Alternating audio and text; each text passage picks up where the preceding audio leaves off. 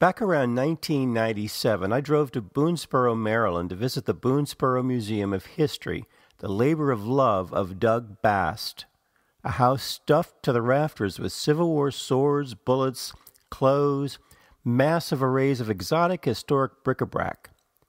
When filmmaker Steven Spielberg was sketching out his movie Amistad, and his art people needed some real chains and shackles to study and replicate, they gave Mr. Bast a call. He wisely suggested that instead of him sending his shackles and other oppressive irons to them, they should come to his museum and draw them, and they did. As I moved through the endlessly fascinating displays and the floor-to-ceiling rows of curios, in the middle of the room was a glass case with this in it. I was struck dumb. When Doug came into the room, I just began telling him the following story, not knowing anything about the origins of the hideous collar before me.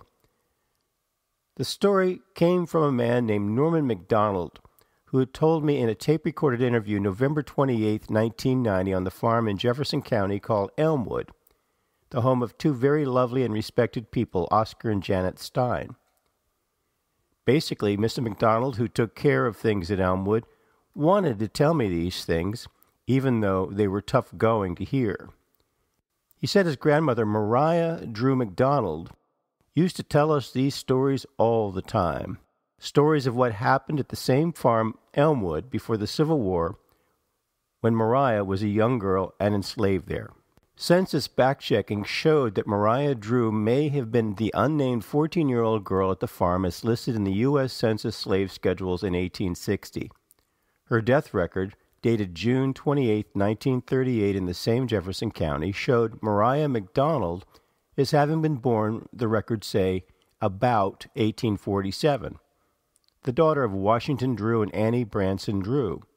That would make her match close enough, age-wise, the listing of the 14-year-old at the Lucas Farm in the slave schedules of 1860. After the Civil War and those enslaved felt legal freedom, the 1870 census shows Maria Drew, not yet married, still working and living at Elmwood, just as Norman MacDonald said. The property owner, Robert A. Lucas, and his wife, Catherine L. Lucas, were both 55 years old. Maria Drew married and became Mrs. Maria MacDonald. In the interview with me, Mr. MacDonald told how he was raised by his grandmother, this Maria MacDonald, to help his mother who already had quite a large family. And Norman Lucas, he was there when I was born. So my mother, she said, what we going to name him? So Mr. Norman said, we'll name him after me. He was a white guy. So we named him Norman then.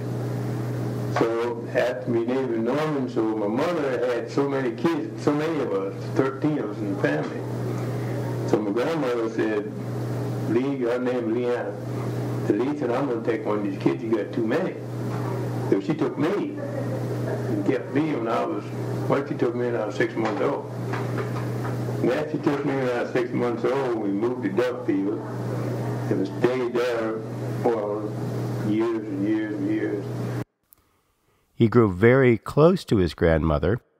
In these years, she would tell him stories of her past when she was once young like him.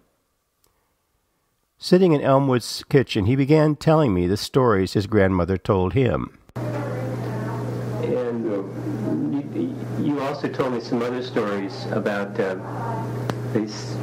Yeah, well, they took this guy and put a metal collar around his neck and put 2 spurs. My grandma said 90 years, so he couldn't turn his head. You like turn his whole body.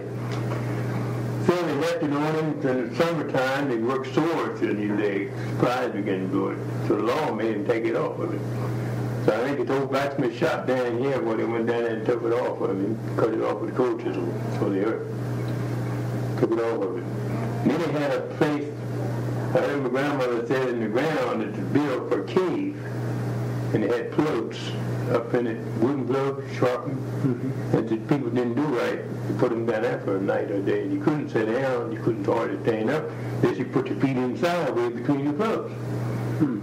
So they let them down maybe a day or a night or something like that. That's the way they punish them. What would a person do to be punished like that? Well, just run off or maybe do something didn't have no business of it, cause a friend. And that, my grandma used to tell us them stories all the time. The collar. I finished telling Doug Bast about the collar and Norman MacDonald's story at Elmwood. We were both standing in the room as he listened intently. There was a moment of silence. Doug seemed shocked. He said, "I bought that out of the Lucas estate."